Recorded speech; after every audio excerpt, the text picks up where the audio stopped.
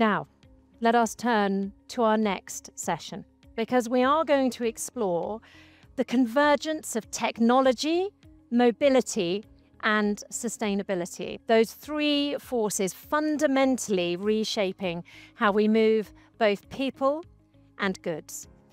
In our next panel, which is entitled Autonomous Mobility, Innovations and Sustainability in Aviation and Automotive, our panelists have promised us that they're going to dive into the evolution of electric vehicles, the rise of autonomous transport, and the growing importance of clean aviation. In the next few minutes, we will be welcoming our panelists onto the stage, and I'm delighted to say we are going to be joined by three eminent guests. We have Omran Malek, who is head of SAVI for Abu Dhabi Investment Office. And we have Michael Stroband, who is president and CEO of Mercedes-Benz Cars in the Middle East. And the moderator, Sarper, who is editor-at-large for Economy Middle East. Please join me on the stage, gentlemen. Round of applause, please.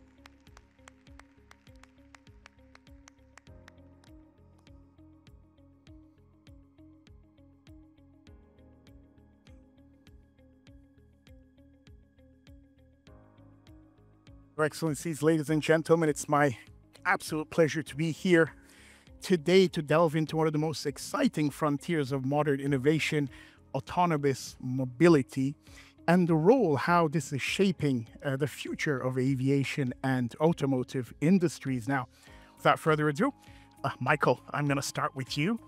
Sure. Now, Mercedes-Benz has long been a pioneer in integrating cutting-edge technology into driving experiences.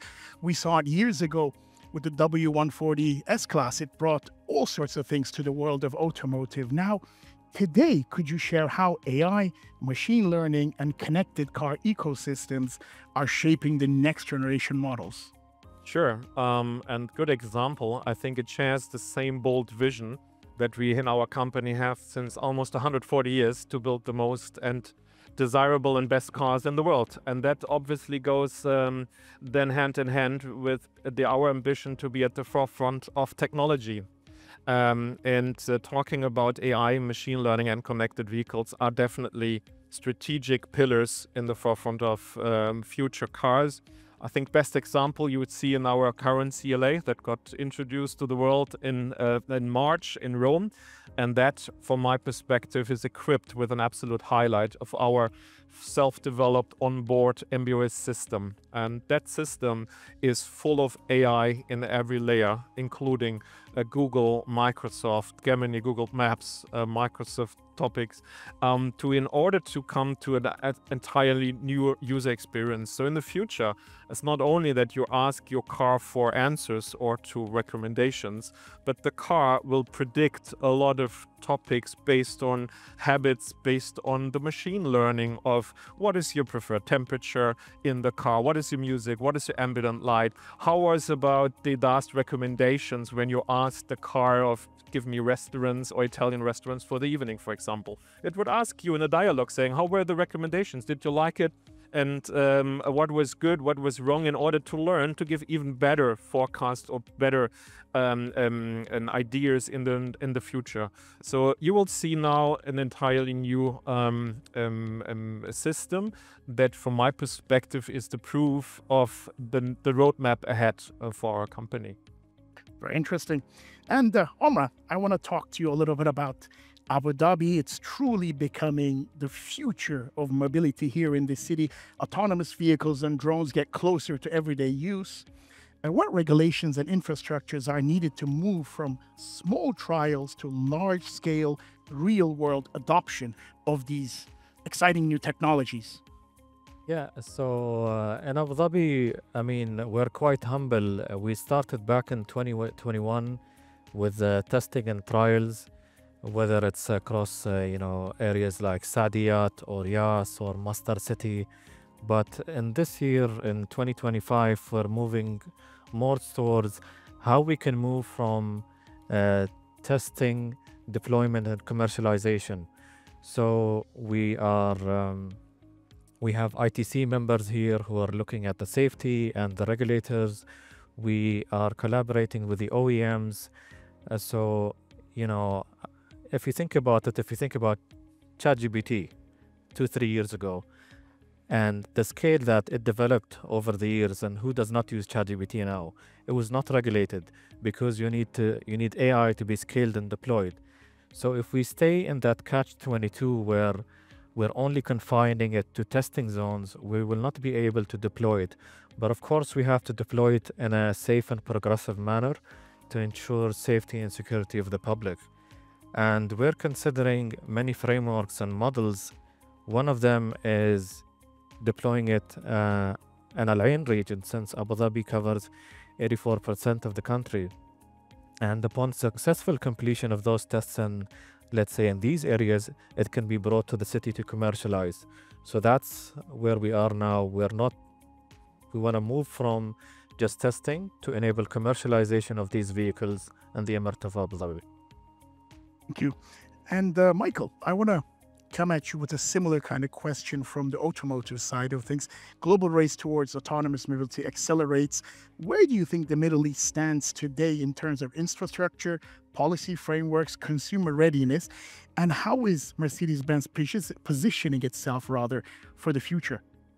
Sure, thanks for the question. I mean, first of all, I believe readiness starts with a bold vision. And there I see the region, especially UAE, at the forefront. I mean, you have a very bold vision to convert 25% of the driving by 2030 into autonomous.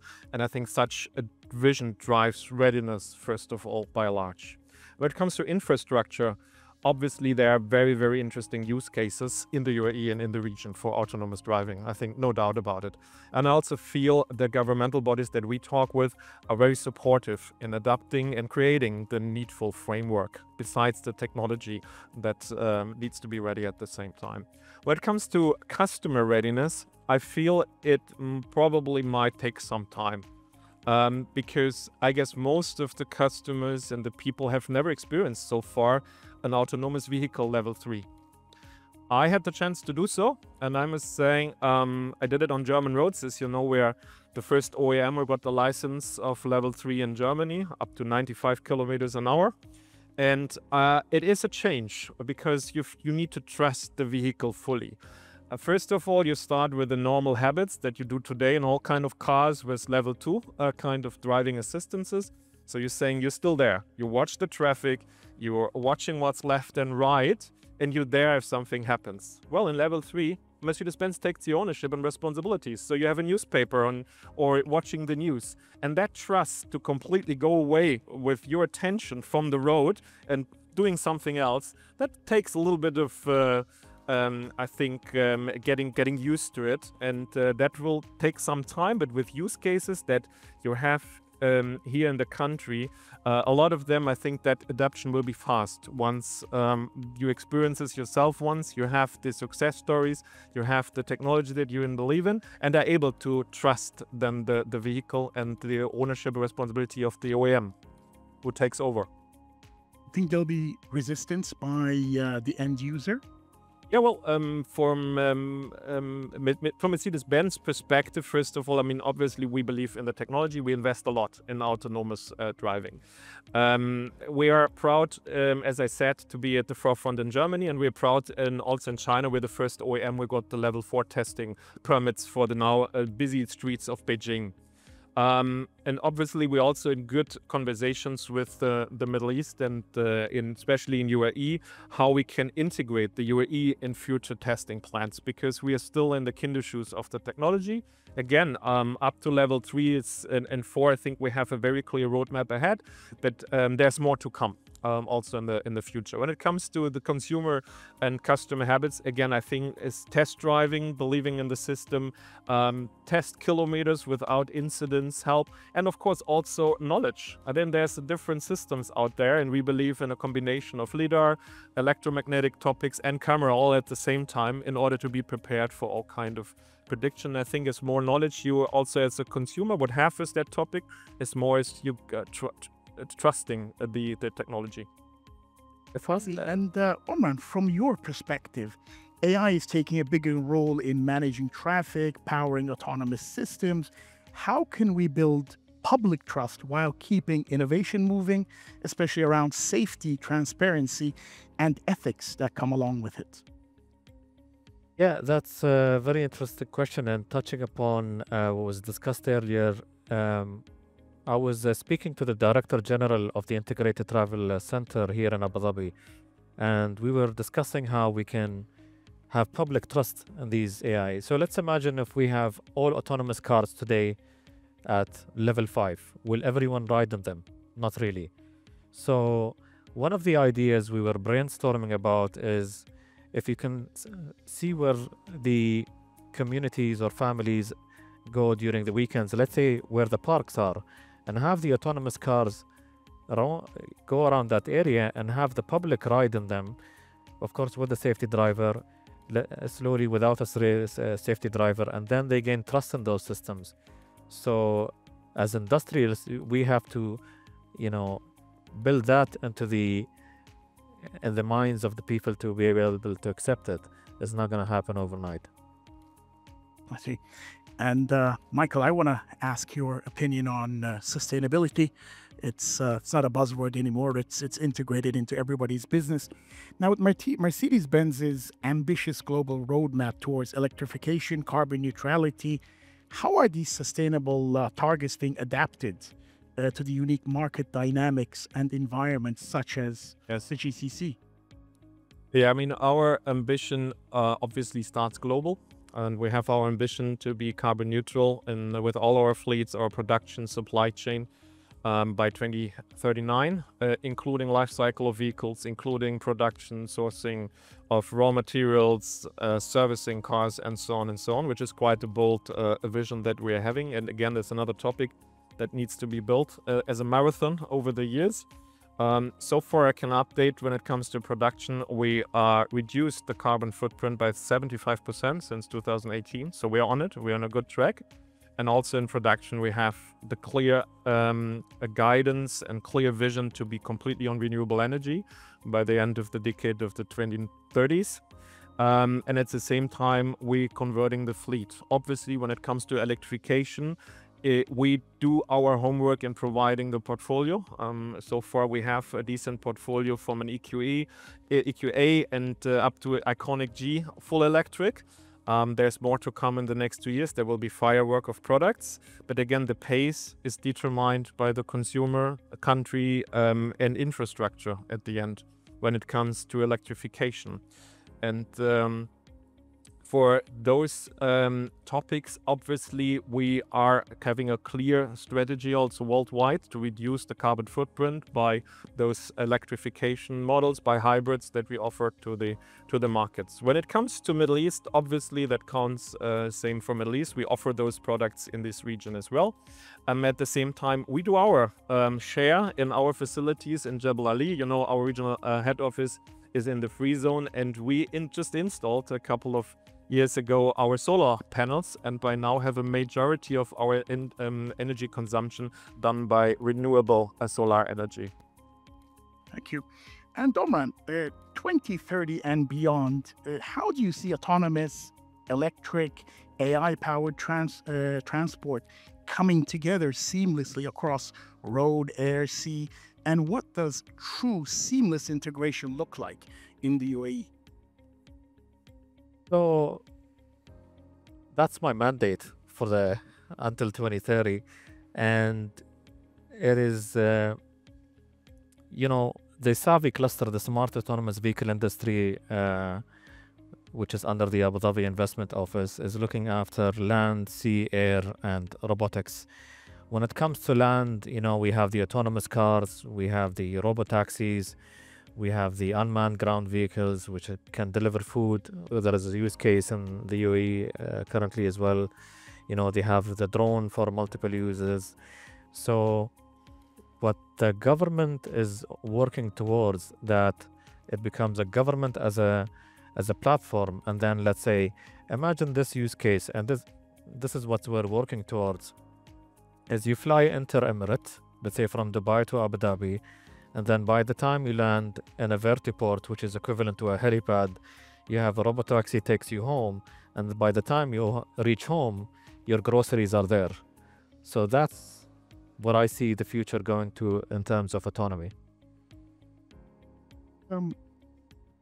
Michael, Mercedes has always been at the forefront of luxury. As autonomous technology minimizes human involvement, and I know you touched on it a little bit, what does the future of a true luxury vehicle look like? Yeah, sure. I mean, first of all, it's our obligation to definitely continue that path, building on that we are blessed still to have one of the most recognizable brands in the world. And obviously, now as a further ingredient, we defined our third living room concept. So that includes for us now the vision in the future of the space, time, as well as emotional connect in the car. And those aspects we feel, and that is the vision. What is this vision about? Our vision is to create a kind of a third living space next to the home and the workplace, to relax, to work, to connect, but also to be recharged physically and emotionally. And we believe that can be done, again, via a perfect AI-supported dialogue with the car, habits that the car knows you by far better and better, and then can react on personal preferences, personal needs, and create kind of a safe space that you just feel home. And so far, I can update you coming here in my electric G-Wagon. I feel we're on track. There's a way to go. But I feel we are working hard on it, and you hopefully also customers would feel that we put a lot of efforts in this homecoming feeling, and the car supported obviously by modern technology. Wonderful. And gentlemen, we are out of time, but I do want to get your perspective on one final thing. What is the single most exciting opportunity when it comes to autonomous mobility, as respectively? From my background as a pilot is seeing autonomous air taxis over the city of Abu Dhabi, let's say by 2030 and beyond. Wonderful. Michael? Well, I'm, as you know, more on the land side rather than the sea or the air side. So obviously my biggest bet is on use cases around logistics, good deliveries, and those topics where I think you can decongest a lot in modern traffic with autonomous driving. And then we build on that for private use cases then subsequently. Well, gentlemen, on that note, thank you very much indeed for your insights. And could you join me in thanking my guests for their wonderful session? Pleasure to be here. Thank you very much.